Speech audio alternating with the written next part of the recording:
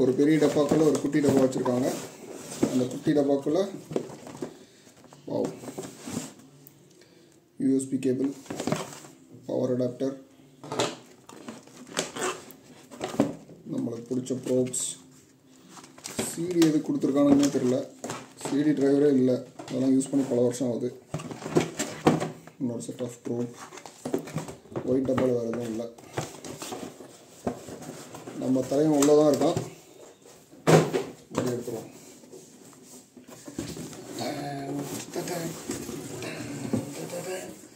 இங்கே பார்த்தீங்களா ஸோ இதுதான் நம்மளோட ஆசிலோஸ்கோப். இப்படி இருக்கும் பார்க்க.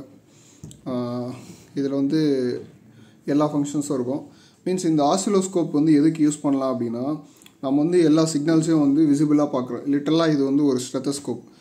டாக்டருக்கு எப்படி வந்து ஸ்டெத்தஸ்கோப் வச்சு அந்த பல்ஸ்லாம் பார்க்குறாங்களோ, நம்ம எலக்ட்ரானிக்ஸ் இன்ஜினியர்ன்றனால ஸோ எலக்ட்ரானிக்ஸோட நாடி துடிப்புலாம் வந்து நம்ம இதில் மெஷர் பண்ணிக்கலாம். அதுக்காக தான் இது. பேசிக்காக ஆசிலோஸ்கோப் அப்படின்னாலே நம்மளுக்கு வந்து 2 விஷயம் வந்து ஸ்ட்ரைக் ஆகணும். எத்தனை சேனல்? இது வந்து 4 சேனல். எவ்வளோ sampling rate? 1 giga samples per second. At what frequency? 200 megahertz. So 200 megahertz per செகண்டில் வந்து இது அவ்வளோ ஸ்பீடாக சாம்பிள் பண்ணி உங்களுக்கு டேட்டாவை காட்டும். ஸோ ஆசிலோஸ்கோப் ஆன் பண்ணுறதுக்கு பவர் ஆன் பண்ணணும். ஸோ 3 செகண்ட் ஹோல்ட் பண்ணால் தான் இது ஆன் ஆகுது. ஆசிலோஸ்கோப்பில் நிறைய மேனுஃபேக்சரர்ஸ் இருக்காங்க. For example அஜிலண்ட், கீசைட்டு, R&S, டெக்ட்ரானிக்ஸு. ஸோ இவங்கெல்லாம் வந்து ஒரு நல்ல ஒரு ஹையண்டான, இதுவும் ஹையண்டு தான், பட்டு இது வந்து ஒரு சைனீஸ் மேக். நிறைய பேர் வந்து இது அக்யூரட்சி இஷ்யூஸ்னால இது வாங்க மாட்டாங்க. பட் ஆஸ் ஏ ஹாபிஸ்ட் வந்து இது ஓகே தான். இந்த ஸ்கோப்பு போதுமானாலும் இருக்கும்னு நினைக்கிறேன். ஸோ ஒரு ஸ்கோப்பில் வந்து இதெல்லாம் தெரிஞ்சுக்கணும் அப்படின்னா, ஸோ 4 சேனல் இருக்குது. இந்த 4 சேனலில் வந்து இன்புட் கொடுக்க போகிறீங்க. இந்த 4 சேனலில் எந்த அளவுக்கு இன்புட் கொடுக்கலாம் அப்படின்ற விஷயம் வந்து இந்த இடத்துல மென்ஷன் பண்ணியிருப்பாங்க. 400 வோல்ட் கேட்டகரி 2. ஸோ 400 வோல்ட் வரையும் நீங்கள் மேக்ஸிமம் இதில் கொடுத்துக்கலாம். கீழே இன்னொரு விஷயம் போட்டிருக்காங்க பாருங்கள். 1 mega ohm 15 பிகோஃபரட் lesson 300 and less or equal to 300 RMS வரையும் நீங்கள் கொடுக்கலாம். அதாவது அதுதான் ரேட்டிங். அந்த 1 மெகா ஓம் என்ன கொடுத்துருக்காங்கன்னா, இந்த சேனலோட இன்புட் இம்பிடன்ஸ். ஸோ இது எவ்வளோ சென்சிட்டிவாக இருக்குது பார்த்தீங்களா? என் கை எடுத்து போனாலே அது ஒரு நாய்ஸை க்ரியேட் பண்ணுது. ஸோ இது ஒரு முக்கியமான விஷயம். இந்த இடத்துல ஒரு பின்னு 2 பின்னு கொடுத்துருக்காங்க பார்த்தீங்களா? இங்கே வந்து ஒரு வளைவாக போட்டு 3.3 volt square wave ground respect to ground. அதாவது இந்த பின்னு கிரவுண்டு, இந்த பின்னு வந்து சிக்னலு. ஸோ நம்மளுக்கு வந்து ஒரு 4 இதுதான் ப்ரோப். ஸோ இப்போதைக்கு நம்ம ஒரு ப்ரோப் மட்டும் எடுத்துப்போம். அந்த கதை தான் எல்லாத்துக்கும் வரும். ஸோ ப்ரோப் வந்து எப்பயுமே ப்ரோபை ரொம்ப மைன்யூட்டாக ஹேண்டில் பண்ணணும். ஏன்னா இது வந்து பார்க்க ரொம்ப வளவளப்பாக இருக்குது. இந்த இடம் வந்து டேமேஜ் ஆக நிறைய வாய்ப்பு இருக்குது. ஏன்னா நம்ம என் ஆஃபீஸ்லலாம் யூஸ் பண்ணுறதெல்லாம் ஈஸியாக இது உடஞ்சிரும். ப்ரோவை மாற்றிடுவாங்க. பட் ஆஸ் ஏ ஆஃபீஸ் உங்களுக்கு உடஞ்சிருச்சுன்னா இந்த ப்ரோபே உங்களுக்கு 3000 4000 வரும். We can't afford that. So handle with care. First இந்த ப்ரோவை பற்றி நம்ம பேசிடுவோம். இந்த ப்ரோபில் வந்து இது எவ்வளோ கேட்டகரி, இந்த ப்ரோபோட டீட்டெயிலாம் கொடுத்துருப்பாங்க. So 200 megahertz R 6 megahertz 100x 600 volt peak. அதாவது அப் டு 600 வோல்ட்டை வந்து நீங்கள் 10x மோடில் நீங்கள் மெஷர் பண்ணலாம். இந்த இடத்துல ஒரு சுவிட்ச் இருக்கும். ஸோ 1x 10x அப்படின்ட்டு இதை நீங்கள் டாகல் பண்ணிட்டீங்க அப்படின்னா இது வந்து 10x ஆகிடும். ஒன்றும் இல்லை, இப்போ 10 வோல்ட்டு வந்து இது உள்ளே நீங்கள் செலுத்துறீங்க அப்படின்னா ஸ்கோப் உள்ளே போகிறப்ப 1 வோல்ட்டு தான் போகும். இது 1x கொடுத்துட்டிங்கன்னா 10 வோல்ட் கொடுக்குறப்ப 10 வோல்ட் உள்ளே போகும். அப்போ என்ன பண்ணலாம், 10x வச்சுட்டு நீங்கள் இந்த இடத்துல அதிகமான வோல்டேஜ் செலுத்தினா அது உள்ளே கம்மியாக தான் போக போகுது.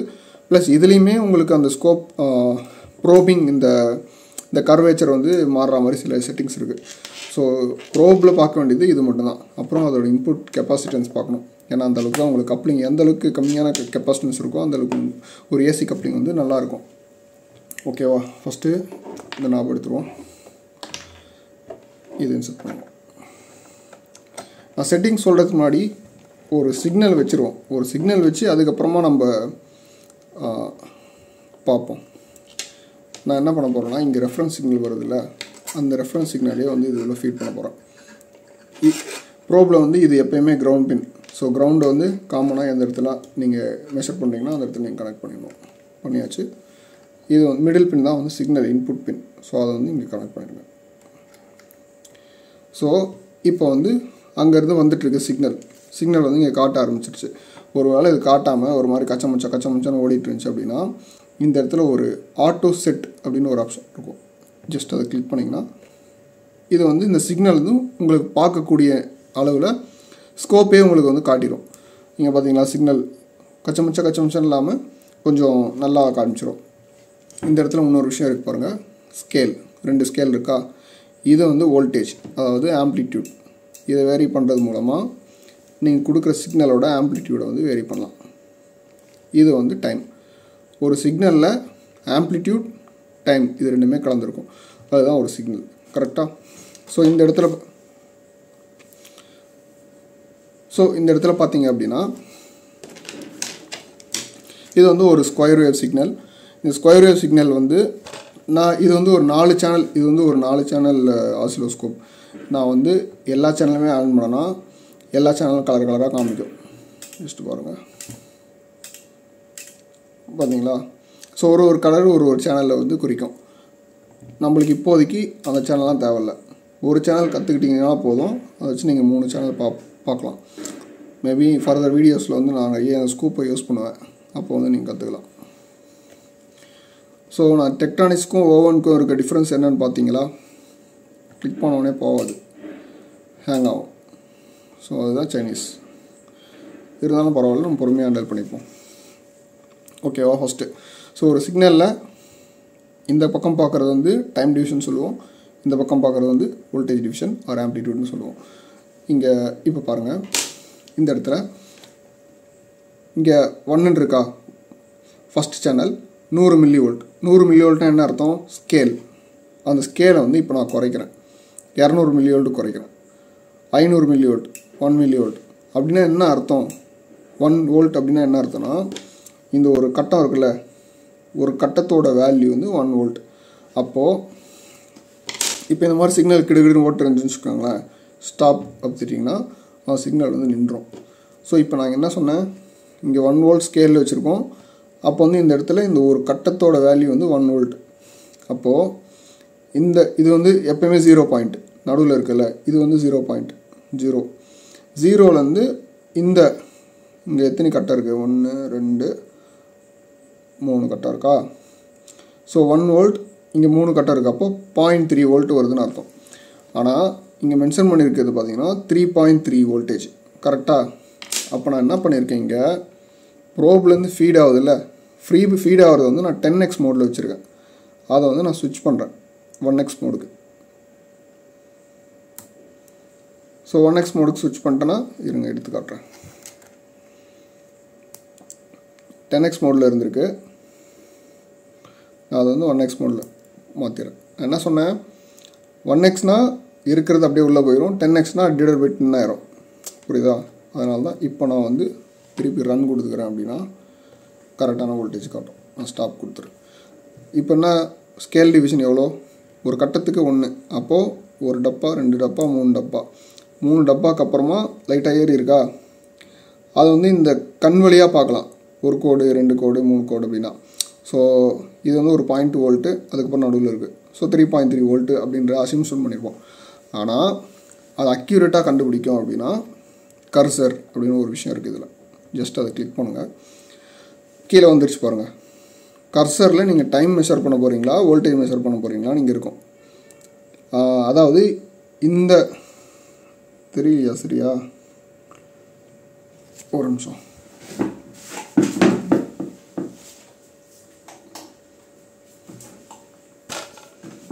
இப்போ தெரியுதா? இப்பயும் தெரியலை.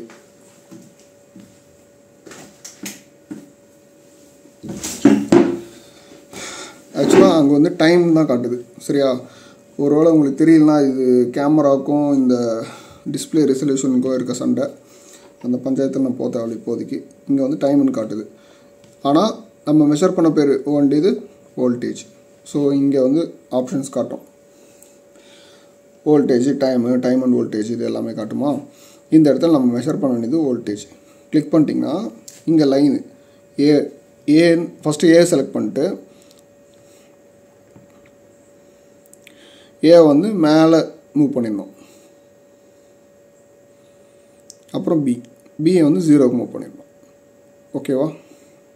ஸோ மூவ் பண்ணிட்டோம் அப்படின்னா இந்த இடத்துல காட்டுது பாருங்கள் டெல்டா, அதாவது ஏக்கும் பிக்கும் இடையில் இருக்க வித்தியாசம் வந்து 3.2 வோல்டேஜ்.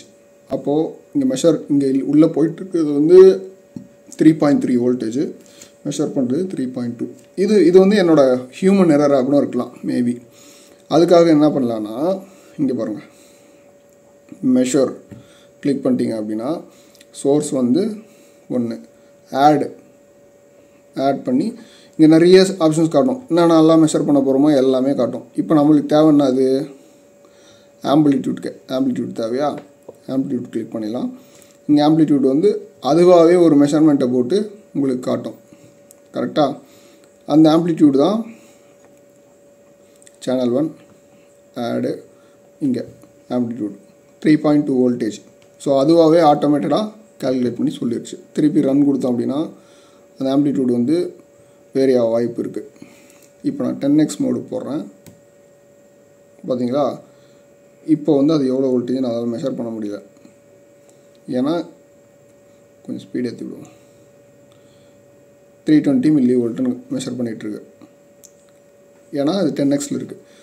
அப்படியே போட்டோம்னா இப்போ 3.2 வோல்ட் அது காட்டணும். இந்த மாதிரி போயிடுச்சு அப்படின்னா நீங்கள் என்ன பண்ணணும், ஆட்டோ செட் அமுத்திடுங்க. அழகாக அதுவே செட் பண்ணி நீங்கள் பார்க்கக்கூடிய யூசர் எக்ஸ்பீரியன்ஸ் பார்க்கக்கூடிய லெவலில் அதுவே செட் பண்ணி கொடுத்துரும். ஓகேவா. ஸோ கர்சர் பார்த்தாச்சு. கர்சரில் இன்னொன்று இருக்குது. திருப்பியும் கர்சர் கிளிக் பண்ணுங்கள். இப்போ வந்து நம்ம வந்து டைம் பார்ப்போம். டைம் எதுக்கு மெஷர் பண்ணுவோம், ஒரு சிக்னலோட ஃப்ரீக்வன்சி இல்லைனா வந்து எவ்வளோ நேரத்துக்கு ஆனில் இருக்குது ஆஃபில் இருக்குது அப்படின்ற விஷயத்தை பார்க்குற டைம் யூஸ் பண்ணுவோம். அதே தான் மறுபடியும் ஏபி செலக்ட் பண்ணி ஒரு ஃப்ரீக்வன்சினா என்ன, ஒரு செகண்டில் ஒரு சிக்னல் எவ்வளோ நேரம் ஆனில் இருக்குது எவ்வளோ நேரம் ஆஃபில் இருக்குது அதுதானே ஃப்ரீக்வன்சி. அதுதான் இதுலேயும் பார்ப்போம். ஸோ இது வந்து ஆன், இது வந்து ஆஃப். ஸோ ஒரு சைக்கிள், ஒரு சைக்கிளோட வேல்யூ வச்சு அது எவ்வளோ ஃப்ரீக்வன்சின்றதை கண்டுபிடிச்சிடலாம். கரெக்டாக ஃப்ரீக்வன்சி = 1/t. அப்போது ஒரு சைக்கிளோட டைமு இங்கே பாருங்கள், இவன் வந்து இன்டெலிஜென்ட்டு. ஒரு சைக்கிளோட டைம் வந்து 1 மில்லி செகண்டு. டப்புன்னு அவனே ஃப்ரீக்வன்சி 1/x போட்டு அவனே ஃப்ரீக்வன்சி காமிச்சிருவான். சிம்பிள். ஸோ கர்சர் வந்து இன்னொரு முக்கியமான விஷயம், அதை நம்ம பார்க்கணும்.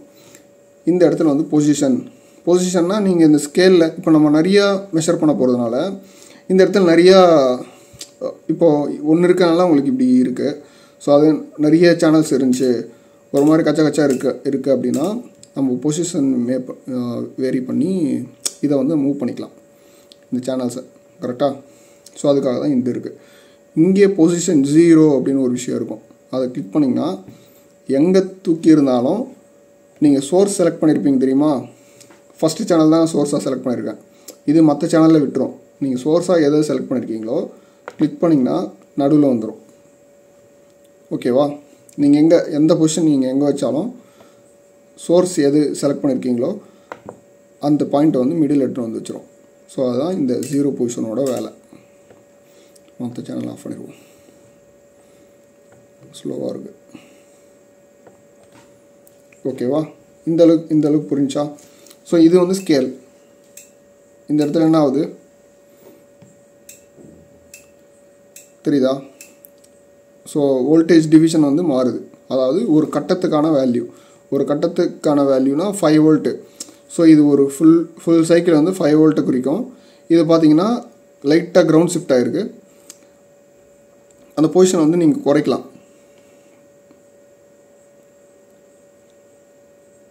பார்த்தீங்களா. இப்போ வந்து எக்ஸாக்ட் 0ல் இருக்குது. ஸோ 3.3 ஆல்மோஸ்ட்டு அந்த வேல்யூவில் இது ஸ்விங் ஆகிட்டுருக்கு. கரெக்டாக. இது வந்து வோல்டேஜ் ஸ்கேலு, இது வந்து டைம் ஸ்கேலு. டைம் தெரியுதா உங்களுக்கு. இது வந்து டைம் ஸ்கேல். அவ்வளோதான். இந்த பொசிஷன் வந்து மேலே கீழே ஏற்றுறதுக்கு. இது வந்து டைமில் ஏற்றும், இது வந்து மேலே ஏற்றும் ஆம்பிளிடியூடில். அவ்வளோதான். மற்ற இதில் ஓகேவா. இதெல்லாம் புரிஞ்சிச்சா. வேறு எதுவும் பெருசாலாம் இதில் எதுவுமே இல்லை. நம்ம தெரிஞ்சுக்க வேண்டியது என்னென்னா, ஃபார் எக்ஸாம்பிள் மெஷர் போயிடுறோன்னு வச்சுக்கோங்களேன். மெஷர் போயிட்டு ஆடு இதெல்லாம் தான் நம்மளுக்கு தெரியணும்.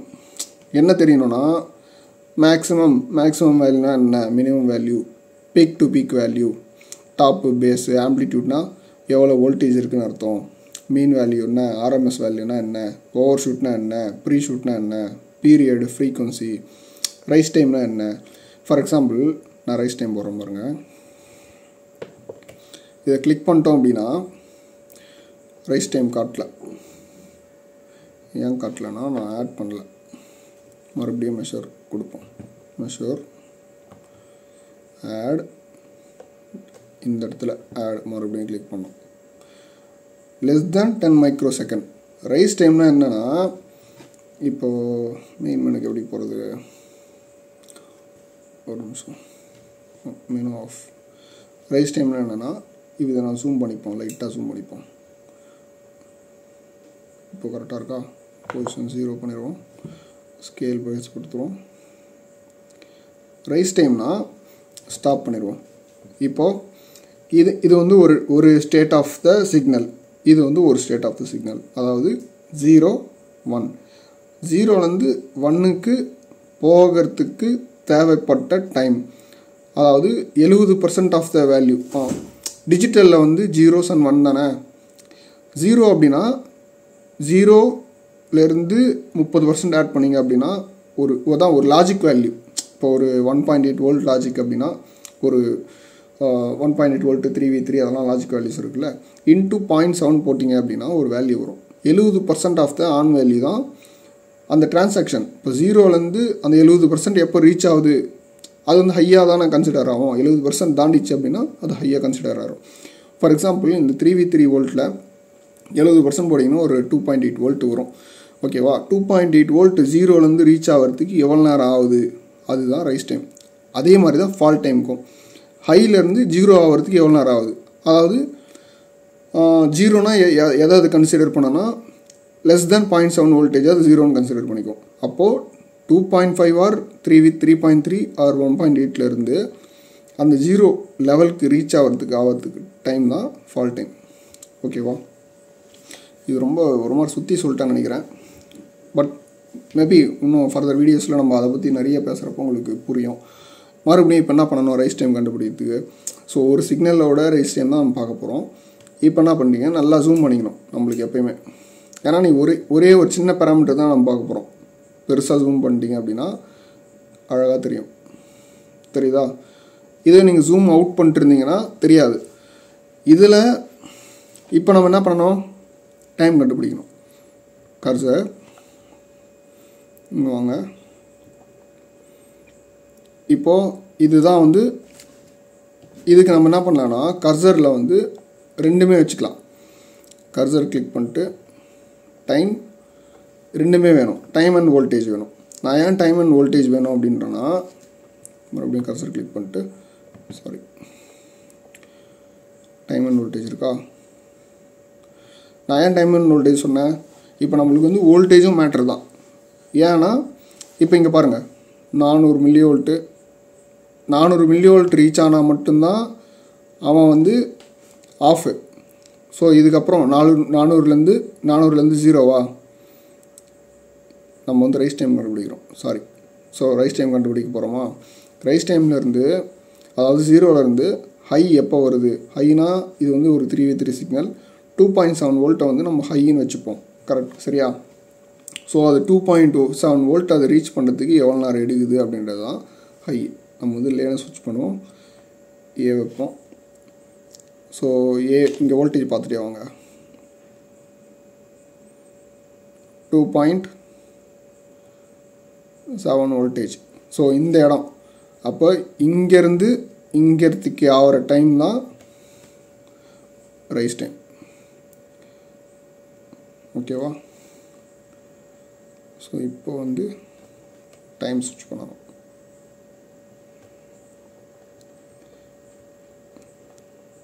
ஏலேருந்து பிக்கு வர ஆகிற டைம். ஸோ இங்கேருந்து இங்கேத்துக்கு எவ்வளோ வருது, 2.880 மைக்ரோ செகண்ட். இதுக்கு முன்னாடி இதுவே மெஷர் பண்ணி சொல்லிச்சு தெரியுமா, எவ்வளோ சொல்லிச்சு, 10 மைக்ரோசெகண்ட். ஸோ லெஸ் தென் 10 மைக்ரோன் சொல்லிச்சு. இது வந்து அக்யூரேட்டாக நம்ம கண்டுபிடிச்சிருக்கோம். ஸோ இது இப்படி தான் வந்து ஸ்கோப்பை வந்து யூஸ் பண்ணணும்.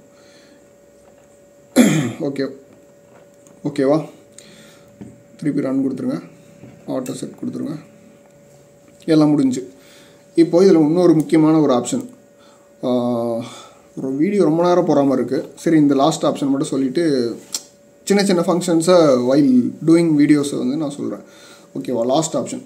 இது லாஸ்ட் ஆப்ஷன் என்னென்னா, சிங்கிள்னு ஒரு மோடு இருக்குது. அப்படின்னா என்ன அர்த்தம் அப்படின்னா, இப்போ இது வந்து கண்டினியூஸாக சாம்பிள் பண்ணிட்டுருக்கு. கரெக்டாக இங்கே பாருங்கள், சாம்பிள் நான் எப்படி சொல்கிறேன்னா, கிடுக்கிடுன்னு ஓடிட்டே இருக்கா, இது வந்து ஆட்டோ ட்ரிகர். அது வந்து லைவாக வர சிக்னலை அப்படியே சாம்பிள் பண்ணிட்டே இருக்கும்.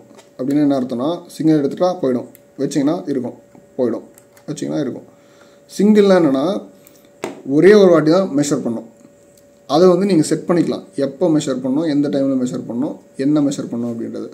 ஸோ நீங்கள் சிங்கிள் கிளிக் பண்ணிட்டீங்க அப்படின்னா இதுக்கு வந்து ட்ரிகர் பாயிண்ட்டுன்னு ஒன்று இருக்குது. ட்ரிகர் பாயிண்ட்னா எந்த இடத்துல எந்த வோல்டேஜ் ரீச் ஆனால் அது ட்ரிகர் ஆகணும் அப்படின்ற விஷயம் வந்து இங்கே சொல்லிடும். இந்த கர்சர் இருக்குது பார்த்தீங்களா, ஸோ இந்த கர்சரை மூவ் பண்ணுறது மூலமாக ட்ரிகர் பாயிண்ட்டை செட் பண்ணலாம். இங்கே வேறையாவது பாருங்கள். ஸோ இந்த சிக்னலை வந்து 1.7 வோல்ட்டுக்கு மேலே போனால் அந்த இடத்துல ஸ்டாப் பண்ணி அந்த சிக்னலை வந்து கேப்சர் பண்ணிடும்.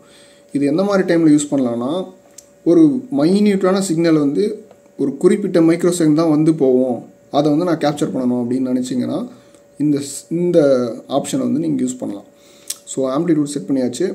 எந்த இடத்துல செட் பண்ணோம் அப்படின்றது இந்த பொசிஷன் மூலமாக நீங்கள் மூவ் பண்ணிக்கலாம். இதில் பொசிஷன் 0 டைம். ஸோ இந்த ட்ரிகர் பாயிண்ட்டு, இந்த ட்ரிகர் பாயிண்டில் இந்த வோல்டேஜ் இந்த இடத்துல மெஷர் ஆச்சுன்னா டப்புன்னு கேப்சர் பண்ணி அதை வந்து டிஸ்பிளேயில் காமிச்சிடும். ஸோ அதுதான் பண்ண போகுது. இது வந்து நம்ம இப்போ வந்து சேனல் டிசி ரைசிங் எட்ஜில் இருக்குது. ஸோ இதில் வந்து நீங்கள் ரைஸ் ஆனாலும் கண்டுபிடிக்கலாம், இல்லை ஒரு வோல்டேஜில் இருக்கும் அது ஃபால் ஆனால் மட்டும் தான் கண்டுபிடிக்கணும் அப்படின்னா அது ஃபால்னு செட் பண்ணிக்கலாம். ஸோ இதெல்லாம் எட்ஜ் ட்ரிகர்ஸு. ஸோ இந்த ஃபோர்ஸில் வந்து நீங்கள் செலக்ட் பண்ணிக்கலாம். அது பார்த்தீங்களா, ஒரு சிக்னல் தான், ஒரு வாட்டி தான் அது ஒர்க் ஆகும். இப்போ வந்து நான் ஒரு சிக்னலை இன்ஜெக்ட் பண்ண போகிறேன். ஸோ இப்போ உங்களுக்கு சிக்னல் எதுவுமே வரல பார்த்தீங்களா. இப்போது இந்த ரைட் கார்னரில் பாருங்கள், சிக்னல் கொடுக்க போகிறேன், கொடுத்து எடுத்துருவேன். ஸோ அந்த இடத்துல பார்த்தீங்களா, இந்த ட்ரிகர் பாயிண்டில் இந்த இடம் கரெக்டாக அது 1.7 வோல்ட்டு ரீச் ஆகிருக்கு. உடனே அந்த இடத்துல ஸ்டாப் பண்ணி இந்த ஸ்பீடில் சாம்பிள் பண்ணி மீதி இருக்க டைமே இது காமிச்சிருச்சு. புரிஞ்சில்ல, இதுதான் வந்து ட்ரிகரோட ஆப்ஷன். இதுக்கப்புறம் வந்து நீங்கள் என்ன சிக்னல் கொடுத்தாலும் அது ஒர்க் ஆகாது. ஒரே ஒரு வாட்டி சிங்கிள் ட்ரிகரில் அதுக்கப்புறமா இருக்கிற டைமை கேப்சர் பண்ணி உங்களுக்கு டிஸ்பிளே பண்ணிடும். இது வந்து இந்த சர்ஜு, ரொம்ப ஸ்பைக்கியான ஒரு சிக்னலு, இல்லை வந்து ரீசெட் சிக்னலு, மானிட்டரிங்க்கு யூஸ் பண்ணலாம். ஓகேவா, அது வைல் நம்ம நெக்ஸ்ட்டு ப்ரொசீட் பண்ணுறப்போ நம்ம பார்ப்போம். ஸோ இப்போதைக்கு இந்த வீடியோ இவ்வளோ தான். மேபி நெக்ஸ்ட் வீடியோவில் வேறு எதனா பார்ப்போம். உங்களுக்கு வேறு எதனா டைப் ஆஃப் வீடியோ இல்லை ஏதாச்சும் டுட்டோரியல் வேணும் அப்படின்னா கமெண்ட் செக்ஷனில் போய்ட்டு கமெண்ட் பண்ணுங்கள். நோட்டிஃபிகேஷன் வரக்கூடாது அப்படின்னு நினச்சிங்கன்னா பெல் ஐக்கானை கிளிக் பண்ணாதீங்க. இந்த வீடியோஸ்லாம் வரக்கூடாது அப்படின்னு நினச்சிங்கன்னா சப்ஸ்கிரைப் பண்ணாதீங்க. சிம்பிள். ஓகேவா, நெக்ஸ்ட் வீடியோவில் பார்ப்போம். பாய்.